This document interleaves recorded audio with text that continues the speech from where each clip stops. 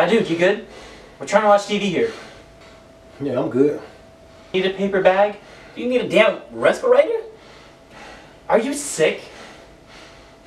No, I ain't sick. Oh my god. Is it Rona? Oh no. No, it ain't no damn Rona. You gotta get the hell up out of here. Dude, what are you doing here? Like, this breathing shit right now is not it. It's not the move. I don't like this at all. Look, maybe it's because you suffer from misophonia. I don't even know what that is.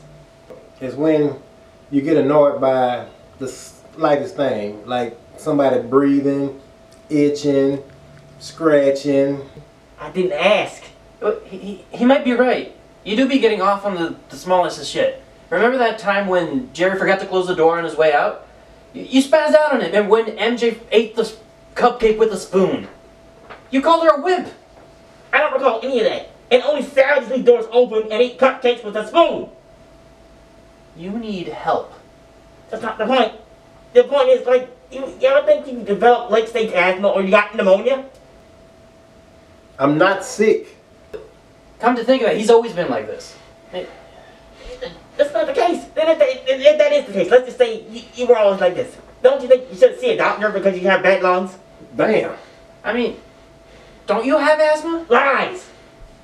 And let me help in the situation. I'm sorry for having lungs.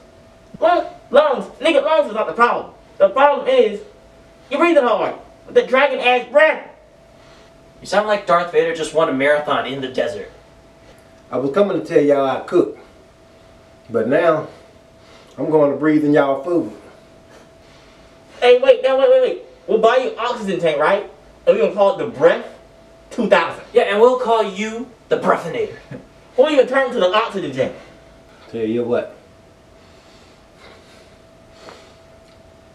Next time y'all have a speech, or at y'all wedding, I'm going to be in the back. Breathing. Sound like an airplane.